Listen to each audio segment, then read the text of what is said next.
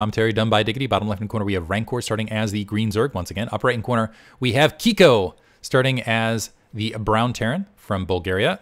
I believe a teammate of Grast on Team Psi in STPL. This is on Vertebrae, which we are going to see in upcoming BSL matches. This is kind of the more creative map. Are those doodads? I'm wondering if this is actually... I have not seen this map before, by the way, so I'm not sure if this is just a little bit of the gap here and these are actually blockading, or this is just kind of a map feature that can be rolled over. Not sure yet. Here's a natural expansion, fairly wide. Then it is a distance to a third, and that third is a mineral only. But there is kind of a decently defendable gap here. Another gap right there. And then the third gas is somewhat defendable because it's just a little bit of a... You can see where lurkers or other things can blockade this quite easily nearby. Across the middle of the map, there's these ramps otherwise. So you can see where it's kind of divided into. Map control can play a big factor, but where you can just kind of get up on these ramp sides and hold it and really draw your opponent back and do a lot of damage there. But the map is split in half vertically. 6 o'clock location and 12 o'clock location have a gas and a decent amount of minerals up here. So it seems like once you get into bases, it's decently easy to go ahead and defend them. Getting across mid-map can be an issue, so map control plays a really big factor. But the natural expansion, okay, so you can just walk over those, it looks like. But the natural expansion, getting that third base is an issue, I guess. Unless you're really being aggressive with your territorial control. I don't know. We'll have to see how this plays out over the long term. In BSL Season 13, barracks being built, looks like we do. I think this was a 12 hatch. Actually, it looks like it might have been a 11 hatch from Rancor. And grabbing that spawning pool as well. SCV making its way across. You know what this map reminds me of a little bit? It reminds me of the old school map Destination-ish. Except Destination had more clogging towards the center, and it wasn't a top left, bottom right map. Gas being grabbed right around the 215 mark, which suggests we are going to see... I think we're just going to see the standard Mutalisk style build here. Kiko actually looks like Kiko wants to go for a 14 command center off of this. Not building any Marines just yet. Getting that command center down. No drone scout also from Rancor, so this might play out for Kiko. Extractor is up. 3 drones in gas. So it's going to be a while, and the Overlord actually holding up short. So Rancor may be opting to go ahead and scout with Zerglings. 4 Zerglings being produced now. This is going to be a big advantage. Supply depot down for Kiko, and Kiko also has this SCV in the base, so knows the timing that's going to be necessary to potentially put down a bunker or not. And actually, if these... So seeing 4 Zerglings might even opt to just skip a bunker altogether with just the 4. So I think wants to hang around, wants to see that last egg, whether it is Zerglings or not, because that will really be the depictor. And so sees a drone. And with that, yeah, might opt to just hang out with Marines and SCVs to go ahead and defend that front door and skip. And also, if you can keep that SCV alive, finally the SCV taken out, maybe that will provoke a bunker just in case. SCV is moving down here. But no, it looks like going to try to play it thin. Command center is up. 2 Marines in position. Looks like 2 barracks have been dropped otherwise, and gas now being built around the 3-minute mark. The Zerglings in large numbers now starting to press forward. A second SCV scout making its way across. The Zerglings holding up at the ramp. This is kind of another, I guess, feature of this map is if you can control these areas, you can deny more scouting information, which oftentimes does play in Zerg's favor. That SCV getting pinned to the corner, but it looks like, I think there is a corner of a spot of that lair. So I believe Kiko knows that this is going to be 2 hatch Mutalisk. Academy going up before engineering bay, so, and also a bunker preventatively. There are all sorts of Zerglings making their way across. A lot of Marines, and I think is this bunker going to finish in time? Zerglings flooding up the bunker, not quite finished. Finishes just in the nick of time, but there's not SCVs grouping, and it looks like the Zerglings, 8 Zerglings able to flood into the main because Kiko not sealing the rest of that front door. That's going to slow down gas. This is going to be significant as well because this potentially is going to slow down that engineering bay, which means that Mutalisk attack is going to be attacking his own Marine. And if that Academy gets knocked out, some fire bats being produced. Nice recovery from Kiko. But this is going to be fire bats that are, again, not Marines. Creep colony on the front. Spire being built as well. Another SCV scout moving out. So Kiko should be able to get eyes on that Spire. Firebats in position. No third barracks as of yet. And again, no engineering bay. As far as a follow-up, SCV does get killed. Sees both the Spire and the layers and that additional gas being built, which suggests Rancor is going to go much more aggressive with this Mutalisk play. But Kiko, economy stifled, first of all, from that Ling Flood, has a couple, looks like SCVs in the way to go ahead and blockade, but these Marines these Zerglings gonna go the far end around. Stim has been upgraded, so more economic disruption at the natural expansion. This is kind of the problem of having such a wide choke, and this might be a factor of just this map being newer and Kiko not knowing the best place to put that bunker to go ahead and defend all of this territory. The Zerglings trying to press through, but the Zerglings plus these Mutalisks that are now incoming, especially before range is finished and off just 2 barracks worth of Marines, and several of which, so no medics out yet. This is only, what, 5 Marines? And I don't see any turrets, so there's the engineering bay finally. But the turrets are not building as of yet, and they needed to be building a few seconds ago. Finally, the turret is being built over that barracks, but I don't know that there's enough anti-air or just anti-anything with these Zerglings and these Mutalisks that are going to be incoming shortly. Rancor moving out a drone to go ahead and take an additional base out in the field. 5 Mutalisks pressing forward, slightly delayed.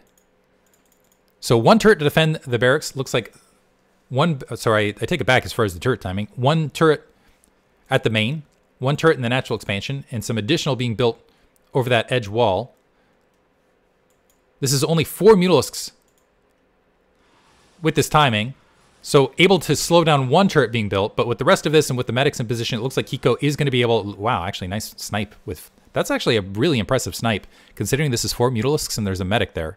But Rancor grabbing the upper left-hand base. So Kiko stabilizing a little bit. The economy has been delayed, waiting on level 1 weapons. The Mutalisks sneaking around, finding double turrets right there.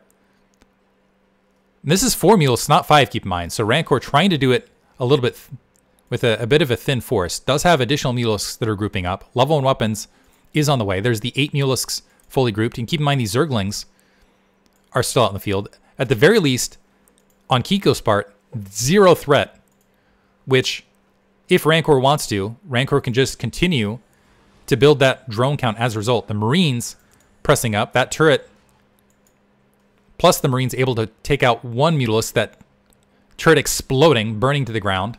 The Zerglings flooding through. Looks like they're going to work on those turrets to the south. So 1 turret down. Has another turret burning.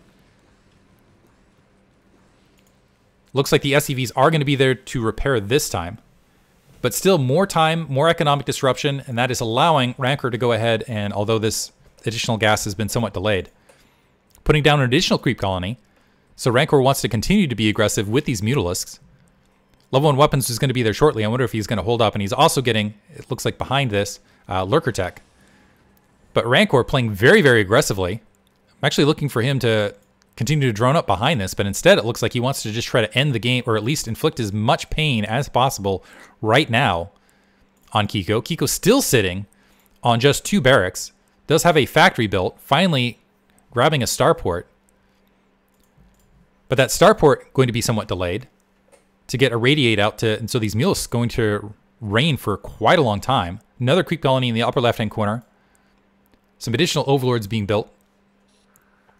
And the Marines look like they're they're going to try to catch those Mutalisks in open position to the north. So the Mutalisk still looking to be a threat. The factory floating up above to go ahead and spot Mutalisks over that high ground, which is going to help the turret defense right there. Still only 2 barracks, though, for Kiko. Has managed to keep most of these Marines alive in between. But I don't know that Rancor's really capitalized on this and droned up. He's mostly, looks like, has additional sunk colonies, has gotten lurkers out in the field, maybe wants to kind of plant those lurkers. Does have his 3rd gas, but is not yet mining on that 3rd gas. Is now starting to drone up. These additional racks just feel extremely late. Control tower going down, science facility going down finally. And Kiko, so kind of both players, like Kiko's not going to be punished as much as their punishment could have been. It could have been really bad. Basically, Rancor could have just kept those Mutalisks in the air and droned.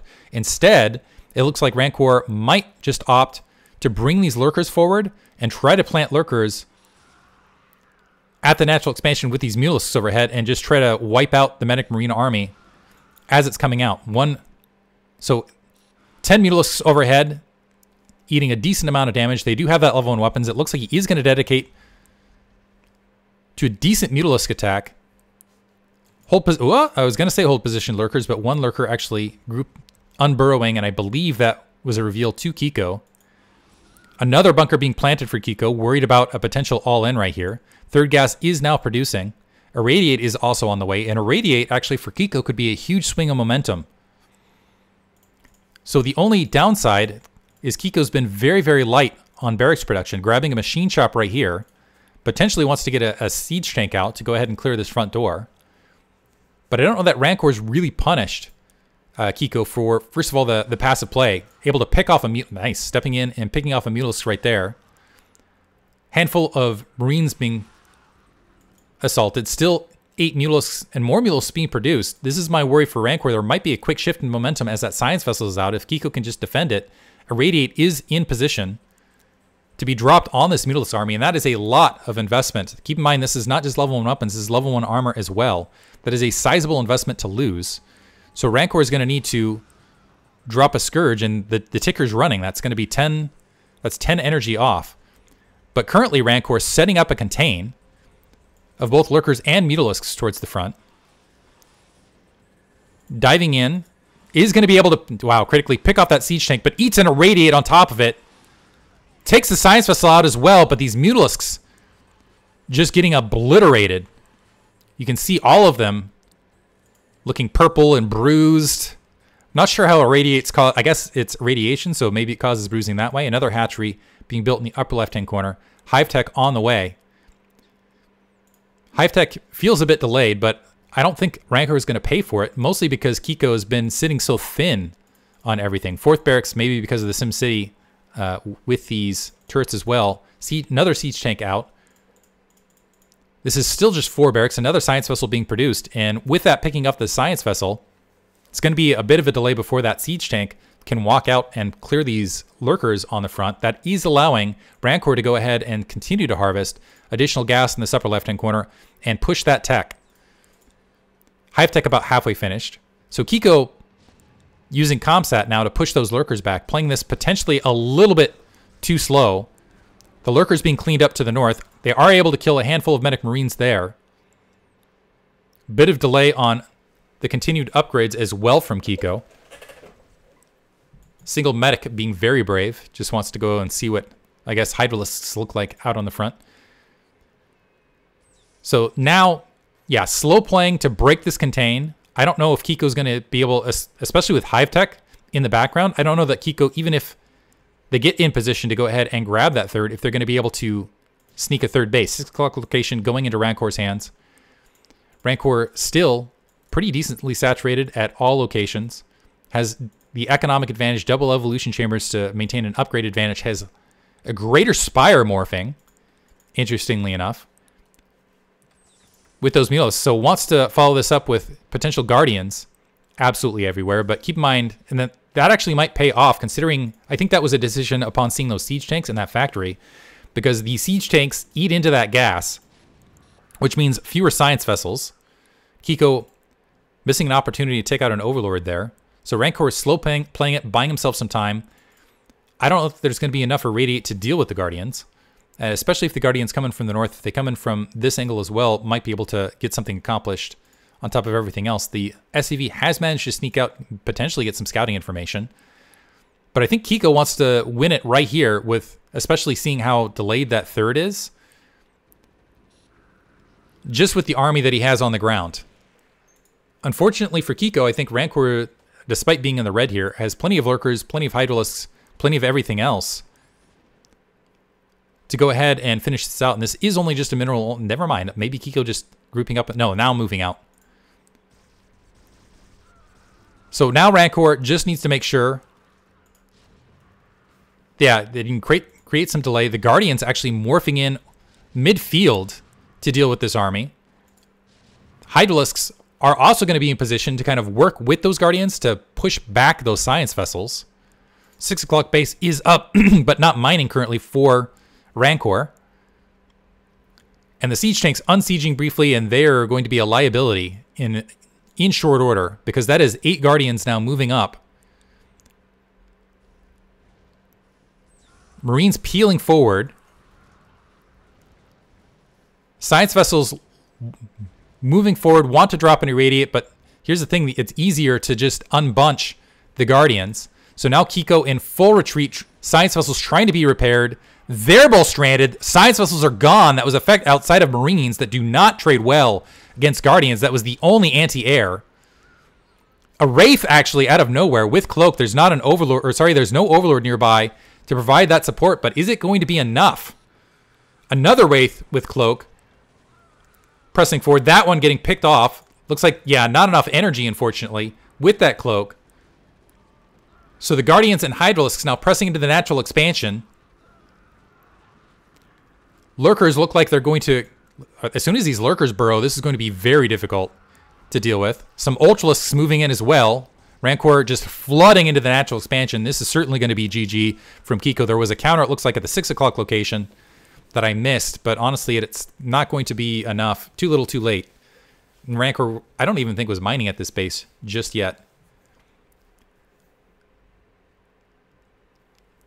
I like the decision from Kiko. It's like, okay, I'm going to lose all these units to Guardians anyway. Let me go ahead and get done what I can get done. But yeah, just ended up getting flooded overall. Hope you guys enjoyed it. We got one more between Kiko and Rancor.